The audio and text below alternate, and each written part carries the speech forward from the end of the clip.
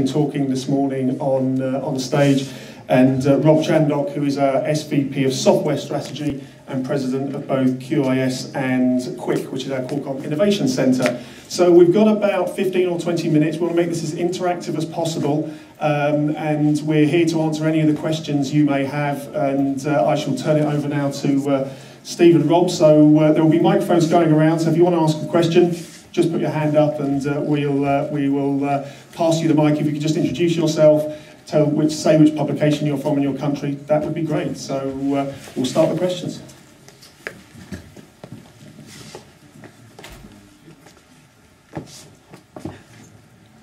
Fire away. Come on, don't be shy.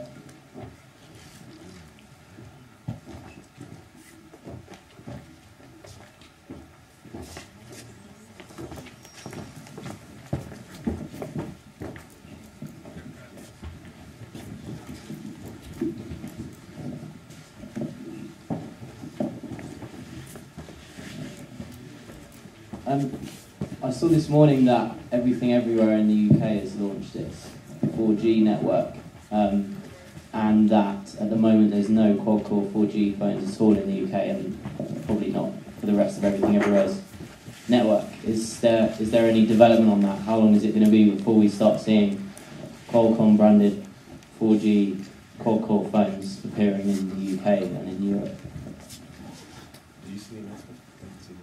I just saw the announcement about that 4G. I saw that also, but you know, there will be, if there's going to be LTE phones, you can bet that we're going to be around them, but we're not making any announcements. We let our partners and our customers make those announcements. So you'd have to read what EE did. We're calling it EE now, yeah. Right? I saw that also in the Twitter feed that we're having a big rename. So it'd be hard for us to announce anything, but you know, the amount of work that we do, I think you saw in Steve's talk, where we're not only taking what's existing with the LTE stuff, but we're building it out in terms of, so the performance of our modems really is quite different. So operators, we think, like E, will want to take advantage of that as they do the rollout, but we don't have anything specific to announce.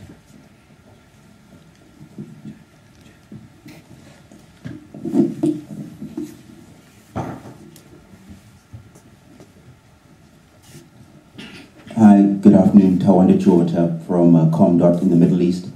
Last year's IQ event in Istanbul, we saw some demos regarding motion scrolling and motion navigation. And I was just wondering if you could give us an update in terms of any commercialization of that kind of area and applications, please. So you're talking about like the gestural stuff, like the waving of the hand thing? So we've the demonstrations we showed in Istanbul, for those of you that weren't there, where we're showing a gesture-based UI where you would interact, say, with the movie application, where you would page through different movies and play it without actually touching the screen. That kind of camera-based vision, the research and sort of the APIs that we've been built up aren't present yet in any commercial applications. But some of the underpinnings of that for computer vision you saw demonstrated with the augmented reality stuff. So the stuff that's below that is a library we call FastTV for doing computer vision, and that's sort of the shared underpinning. But we don't have any specific gestural stuff that's come out yet. Somebody will grab you a mic over here. And then you next. Malois from Journal de Geek in France. We heard a lot about FPS, images per second, and battery life, but what about performance per watt actually with the Qualcomm chips, since users are mainly interested in doing the most of their mobile phones while having a lot of battery life, and that is something what we don't actually see in keynotes, is performance per watt. Yeah, so what we do, we're different, I think, than other phone manufacturers in the sense that we actually design our own CPU cores. They're based on the ARM instruction set, but we actually do our own implementation. And the reason that we do that primarily is to provide a better, essentially, performance per watt metric than anybody else in the industry.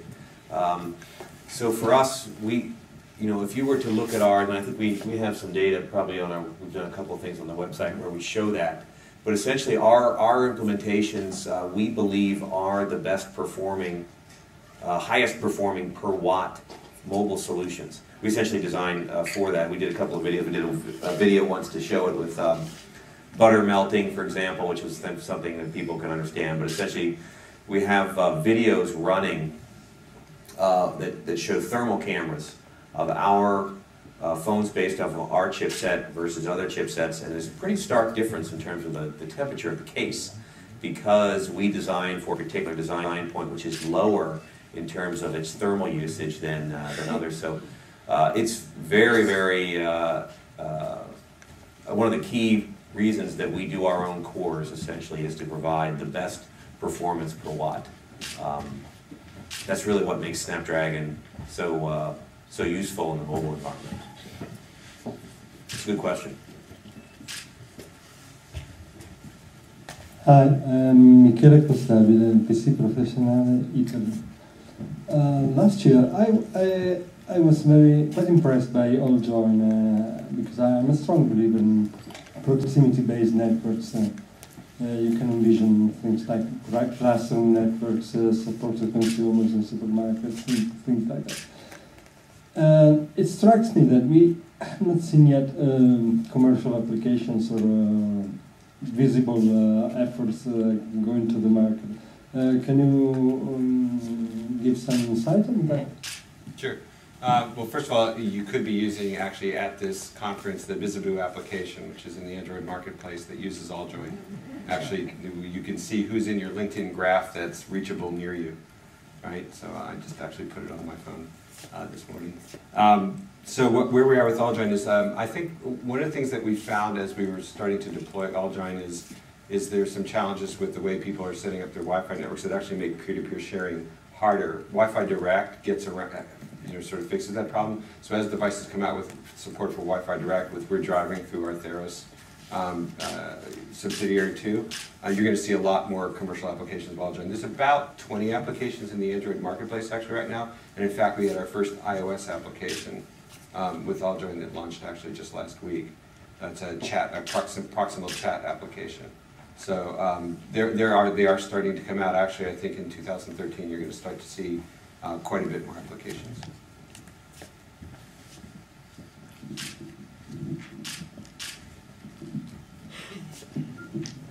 Hi, my name is Anton Carmin. I'm from Norrköping, Sweden. I have a few questions about the new Snapdragon S4 Pro. For one thing, can you say anything when we'll see these chips in devices in Europe? We haven't announced the availability yet. You want to say something general? No, we can't say. Okay. Not even if we will see it this year, or it's...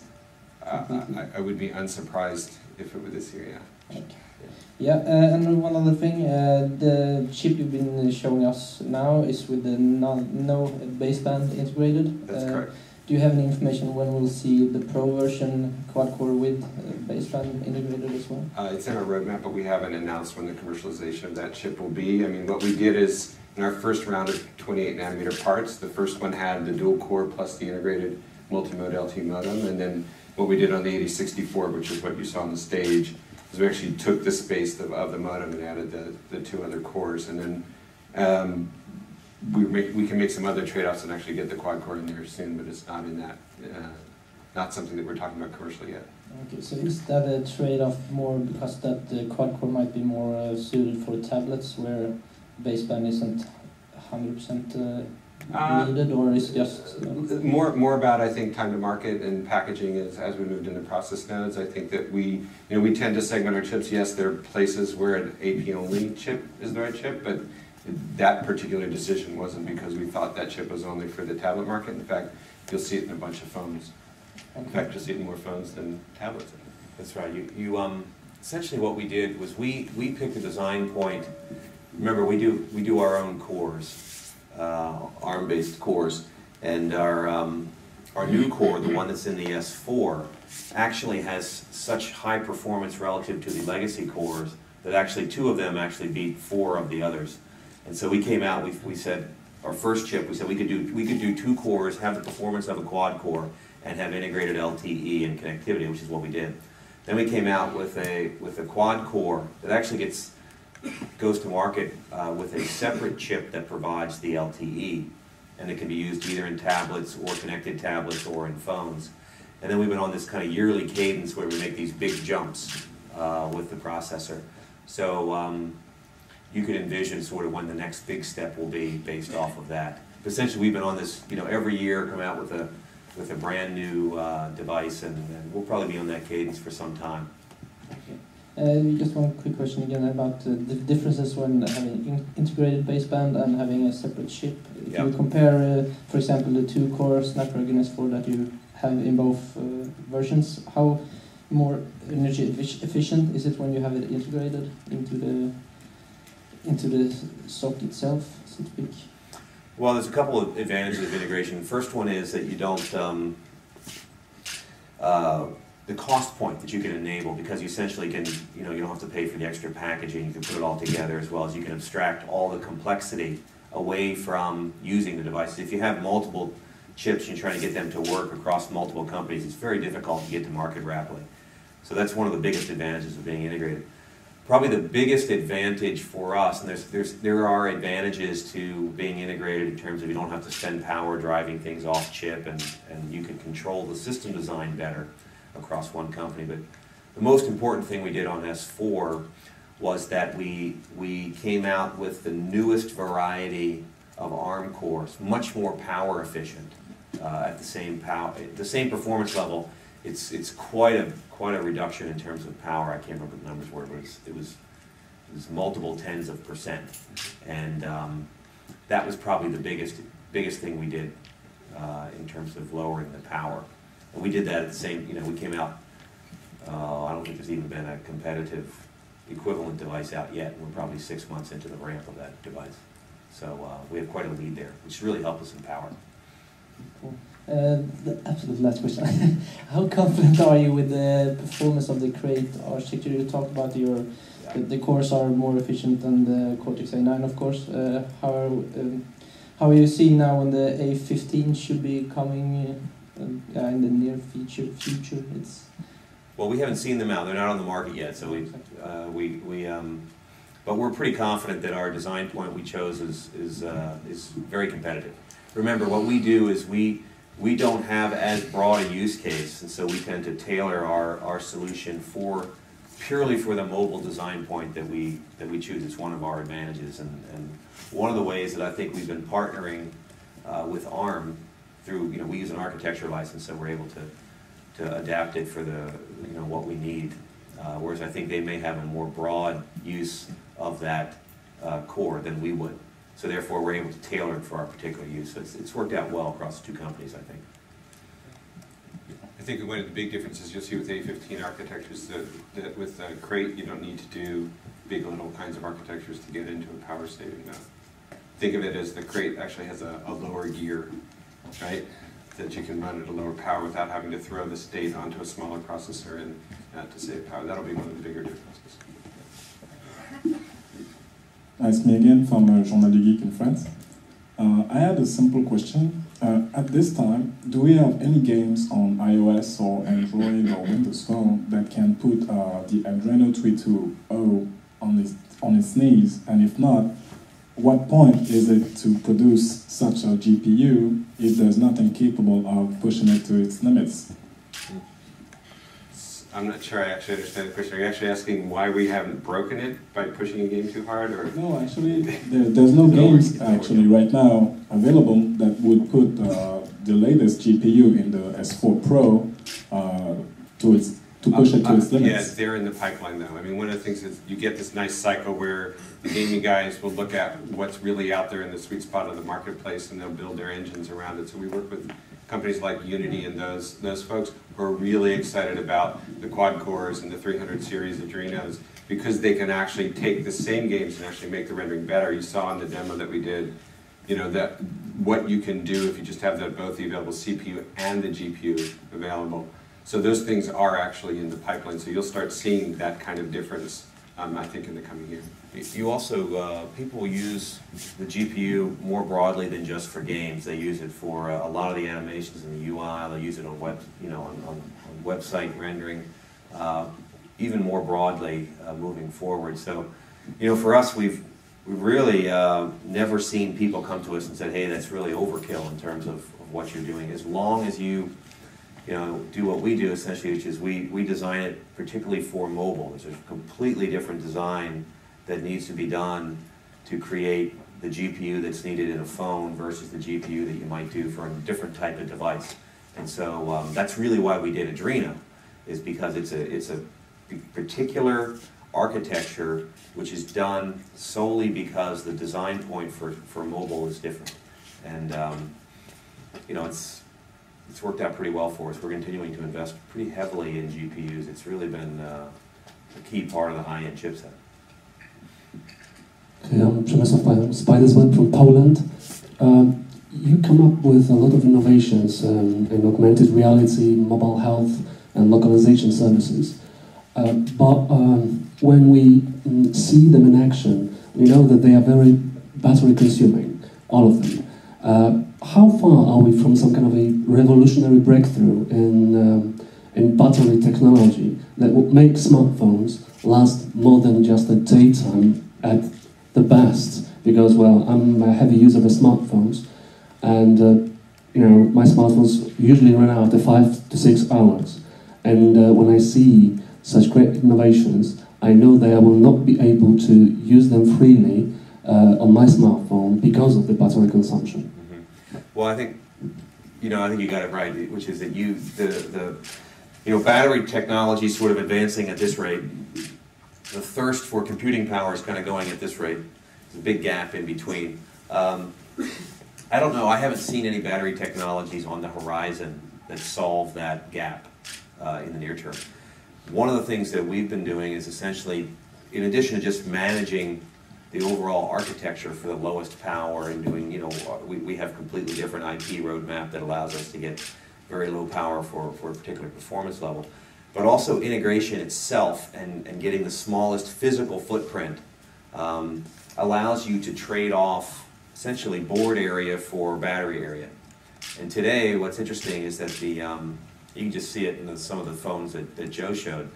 They basically take anything that's not a chipset and they make it battery. It's amazing how much they essentially squeeze the chipset down to the smallest possible areas they can trade it off for more battery. That's essentially what's happening now in terms of moving it forward. I don't know if you wanted to add anything on that as well. Yeah, I mean, the other thing that I think sometimes comes out, I mean, we talk a lot about how we design the CPU and the GPU standpoints too, but in some sense, we take a multi-tier approach to power consumption.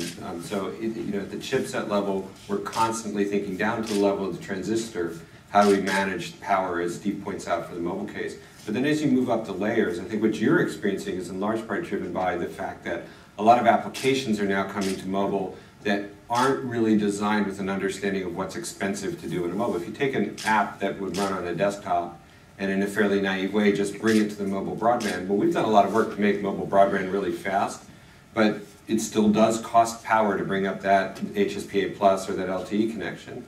So we've also been looking at machine learning and other kinds of techniques to help manage application connectivity. And you can also see the operating system guys doing this. So if you look at Windows 8, for example, has a whole lot of development around a thing called Connected Standby, which we work with Microsoft on, which lets the operating system work in conjunction with applications by putting you in a state where we know we want to save power and then wake up, but in concert, so that all the applications get their data at the same time and then go back to sleep. You do that kind of stuff, you can see 20 or 30% difference in kind of battery life. But you have to sort of either build it into the operating system or come up with a system that manages it overall. And I think that before you'll see a jump in battery technology, you'll see smarter and smarter management of sort of applications and connectivity. And then you combine that with Snapdragon's low power point, I think you're going to start to see some really great battery life. Probably got time for one more question. Hi, I'm Wout from the Netherlands, from tweakers.net. During the keynote, you talked a bit about reference designs. And earlier this year, Intel created a reference design for their Medfield smartphone. And basically just, I don't know which company it was, took the design and without making any alterations, created it into a phone so that Intel became more of like an ODM. Is that something that Qualcomm also wants to do, or is it just reference design on the hardware side of the platform? Yeah, we have tried very, very hard not to put ourselves in conflict with our many partners. We have just enormous number of chipset customers today, and what the reference design is really in response to them asking us and saying, for a particular tier of the market, we want to spend less on R&D in order to get that particular design. And really, it's for the, in a lot of cases, it's for the portion of the market, the so-called mass market smartphone part of the market. So they want to be able to go to market with very little R&D. But what we do, which is probably a little different than some others, is that we try to leave a lot of room for innovation by our OEM partners. And we've done this for a number of years. We've been doing this for some time in the chipset business. But on the reference design side, we essentially try to do the same thing. So we have different models depending on what the OEM partner wants to use. And but we're very, very careful not to create conflict between our partners and us. And by the way, it's worked out quite well. If you look at the diversity of customers that we have, and the fact that we can deliver hundreds of millions of chipsets a year across all these different networks, it's worked out pretty well for us actually in terms of how we launch. One quick follow-up. You just mentioned the number of chipsets you're putting out. How's production of the S4 at the moment? Because HTC was forced to go back to the S3 for some region with the 1S. So how's production at the moment? It's we've just been remarkable how much demand we've had for the 28 nanometer parts. These are the first 28 nanometer parts in the industry. It's one of the reasons why they have such advanced performance and power characteristics. And so we've been working on getting more supply as well as more suppliers for that chip or for that series of chips. And we're essentially supply constrained right now, but exiting the calendar year will be matched between supply and demand. And so we're working very hard to try to make sure that we, number one, get more chips, but also get them to the right people so that they can launch these products. But yeah, we've been just remarkably pleased with the reception, design-in reception that we've had with that chip. We got to get through the initial ramp, but quite happy with how things have been going. Great, Steve, Rob, thank you very much for your time.